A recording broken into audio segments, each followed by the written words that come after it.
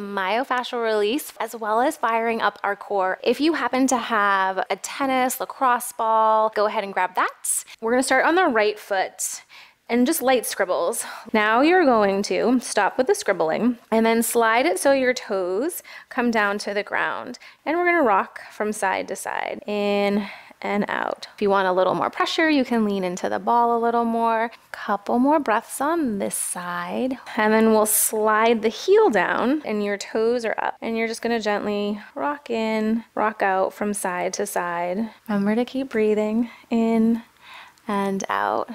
Nice job.